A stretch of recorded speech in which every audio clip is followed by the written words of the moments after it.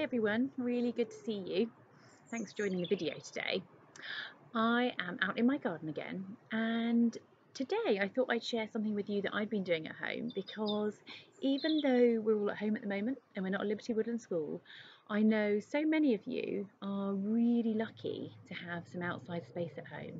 Either you've got a balcony, or you've got a garden, or you've got some woods nearby that you're able to visit. So we're really lucky that it's this gorgeous weather at the moment, and with this beautiful springtime, that also means there have been loads of flowers blossoming, haven't there, and blooming. And I know Jack and Ella have shared some pictures from what it looks like at Liberty Woodland School at the moment, and it's amazing to see all the flowers that are blooming there. So I've been out in my garden, and I was thinking, what could I do with the flowers that are growing, and what could I create with them? And I decided to have a go at doing something which we've actually had a go at doing at school before, not with flowers, but with other natural materials, and that is creating coloured dyes. So today we're going to have a go at creating coloured dyes from the flowers that you can find in your garden or near your home. Okay, so I've been out in my garden and I've picked some flowers that I thought would work really well, and I wonder if you know the names of any of these. These are the same type of flower. Do you know what these are called? Yeah, these are tulips. So I got some tulips because tulips have a really strong dye colour. That's another one there too. For the yellows, I collected up the last of these. These are all beginning to end. You might have a few left. I know you know what these are. These are daffodils, aren't they? And I've also collected up some dandelions. That one's closing up because it's the end of the day now. It's closing up at the end of the day's sun. So that's a dandelion, to experiment with that and see what dye I can create with that. Blues are a bit harder to find, but I found some forget-me-nots, those little blue ones, forget-me-nots. And then for for green, I have collected grass, and I've also collected some mint leaves to see if I can make a green colour as well. So if you haven't already, what you could go and do now is you could go and have a little walk around your garden, maybe with your mum or dad, just to check what you're allowed to pick, and see if you can find a whole range of different colours and tones out there in the petals. Recently you've been doing some work with Leah exploring those ranges of different tones you can get within one colour. So have a look around and see what different colours you can find, and snip off just one or two flowers with each of those different colours. Collect them up, and then we'll have a look at what we do next. Right, so this is the really fun part, and I know lots of you will enjoy doing this. I wonder if you found a pestle and mortar at home. These are really, really heavy bowls, and these this is the bashing part that you use to smash down to when you're crushing different spices or different herbs. You use it in the kitchen. We're not using ours in the kitchen today, we're using ours in the garden. So once you've collected your flowers, have a go at peeling off the petals that you can find of the same colour, pop them in, and then you need to add just a little bit of water.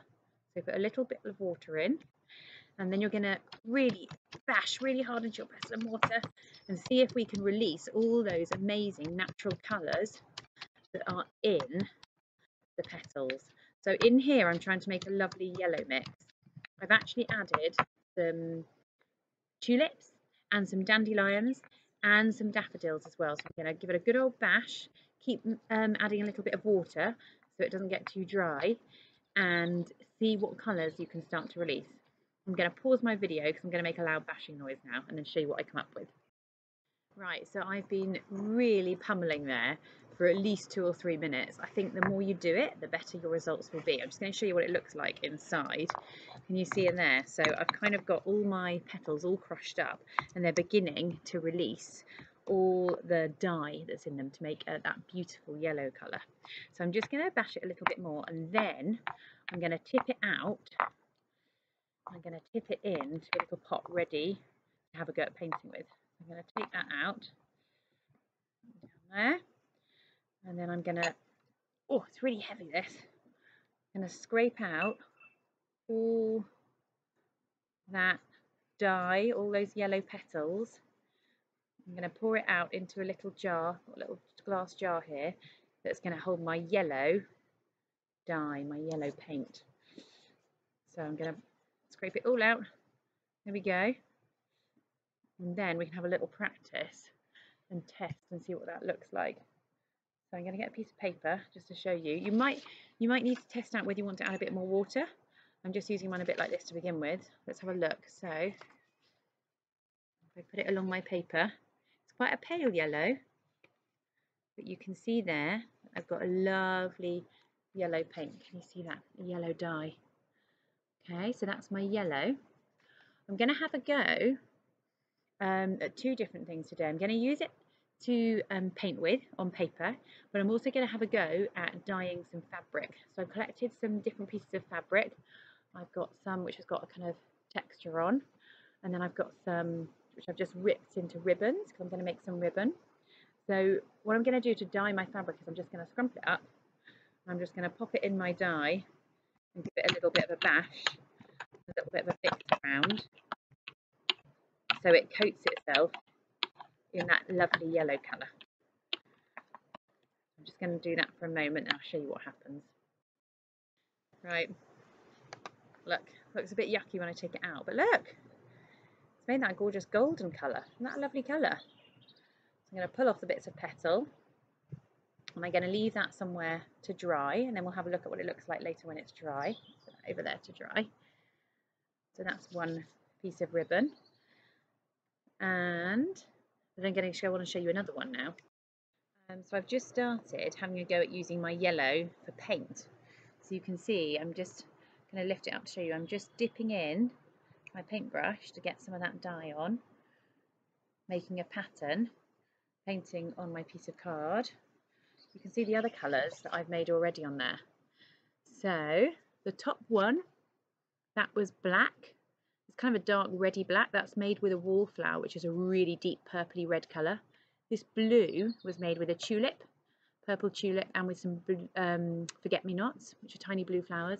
And this yellow is a mixture of daffodils and dandelions and a yellow tulip as well. I'm going to have a go at making green now. I haven't tried this one out yet, so I'm not sure if it's going to work. I've got some grass here and also some mint leaves. Probably the fresher the grass is, the better. So I'm just going to do the same thing, tip in a little bit of water, and then I'm going to have a go at pummeling it. I'm going to pause you there while I do a bit of bashing. Right, I've just added my piece of cotton, my ribbon in there, so I'm just going to show you, just be mixing it around in with the grass, and it's definitely got a green colour.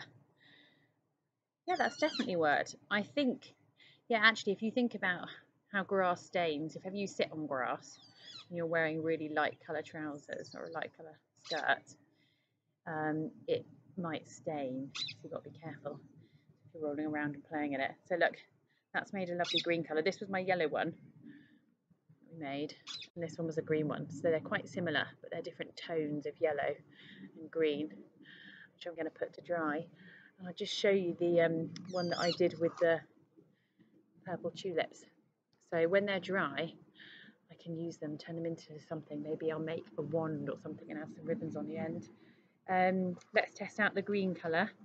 Let's test out the green on the piece of paper, see how that goes.